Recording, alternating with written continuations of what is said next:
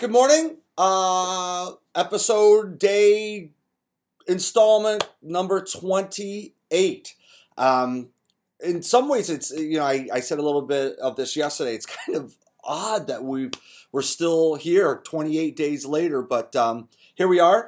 And thank you for being with me this morning. Praying for you, praying for your family. We're so glad that we can be a blessing in some way to you. So this will be the first time I'm making this announcement. Monday, Tuesday, and then we're going to cap it off on Wednesday. We partnered with Convoy of Hope, and we have some food items, some non-perishable food items, especially for, there's a lot of kid stuff, cereal, breakfast bars, peanut butter, beans, beef stew. It goes on and on and on. There's quite a bit of stuff here. We are making it available to the church first. So Monday, Tuesday, and Wednesday morning, these will be available to you. Just come. There'll be, you can't come and take all of it. We got to remember that there's other people. But it's available for you Monday, Tuesday, Wednesday. So let us know. We'll be here. We're glad to make that available. And then what we're going to do is we're going to give that to whatever's left over. We're going to give it to a food pantry on Wednesday. So basically Monday, Tuesday, and Wednesday morning. That'll be available to you, and we want to help you out. There's also some diapers there, and some nose wipes for babies. It's the first time I've seen it, but those are available too. And there's just all kinds of stuff there. Like I said, there's peanut butter, and there's mustard, and there's just different things. So anyways, I'm taking up a lot of time. Please, Monday, Tuesday, Wednesday mornings, come. Help yourself. We want to make those available to you and your family. So here's the deal. I'm going to make a confession.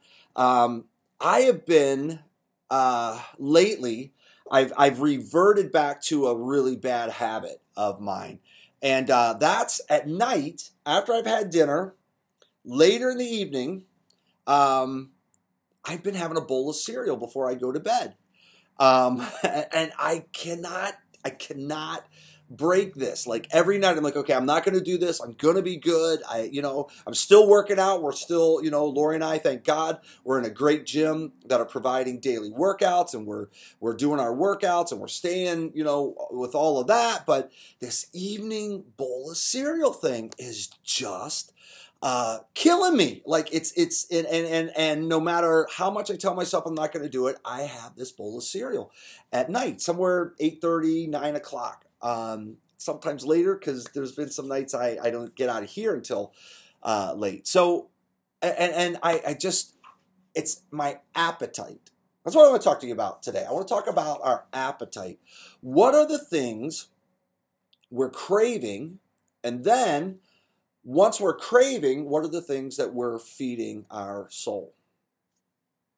In a time like this, when most of us we have a lot more time on our hands. People are binge watching Netflix, and I've been trying to catch up a little bit. I got to admit, for me, this has been busier time than I've ever had, which is saying something because we're usually pretty busy around here, but this is like crazy for me. But, I'm that guy who likes to, at some point during the day, I just like, I like the boxes that they talk about, that guys have. I got my empty box, and I just either want to read or watch TV or just something. And so my daughter and I, we've been watching old Boy Meets World episodes. So don't judge me, okay? Just don't judge me. I'm going to get her into Wonder Years. Can I get an amen? Huh? Come on, Wonder Years. Okay. So, and we have to make a conscientious choice what we're feeding our soul, is my point here. There's all kinds of political stuff out there. What are you feeding your soul? We were just talking here at the church, a couple of us were here, and we were talking about, the differences between MSNBC and CNN and BBC and Fox News, and, just go, you can, what are we feeding our soul? Because you're going to, sadly, all of these networks seem to have an agenda, and they're pushing whatever their agenda is. So what am I feeding my soul? Because, I start getting into, is it conspiracy theories on the left? Is it conspiracy theories on the right? Is it is it, the government doing this? Is it a pandemic because of, science and, whatever side of it on? What am I feeding my soul? What am I putting in? Because I'm feeding something. Just like at night, I'm feeding my body some cereal before I go to bed. Now, listen, I know I shouldn't do that. It's not like I'm sitting here eating a bowl of cereal going, oh, this is how I'm going to lose weight, and this is how I'm going to take that extra 10 pounds off, and this is going to really make me look. No, I'm sitting there the whole time going, yeah, this is really dumb. Oh, it tastes so good. And for some reason, it's kind of feeding my appetite. What are the things that I'm feeding my appetite with right now? Paul, in his letter to the Philippians, writes what I think may be some of the most important words for Christ followers. And he says this: finally, brethren, whatsoever things are true, whatsoever things are honest, whatsoever things are just, whatsoever things are pure, whatsoever things are lovely, whatsoever things are of good report, if there's any virtue, and if there be any praise, think on these things. Our soul longs for validation. Our soul longs for our proclivities to be justified. Our soul longs, but at the end of the day, what our soul really longs for is peace. What we're searching for more than anything else is peace in our life. If I am watching all the horror movies on Netflix, I love horror movies, but then we wonder why we're anxious and fearful, right?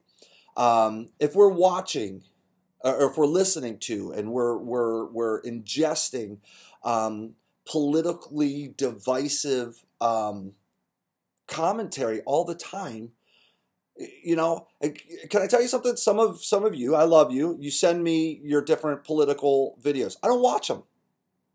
Not one. I don't ever watch them, right? Because I'm not interested in being divisive in my thinking. So I'm not ingesting that. I refuse to ingest that in my life. You with me?